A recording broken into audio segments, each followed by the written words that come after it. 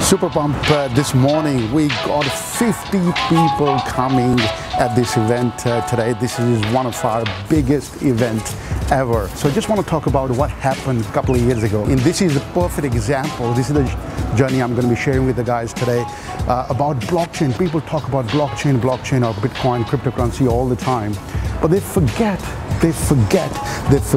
one thing. To create a coin, to create any business from a startup, you have to be an apprentice first. You can't become a master from day one. Becoming an apprentice, learn the technique, learn the skills, then you can take that business to different heights.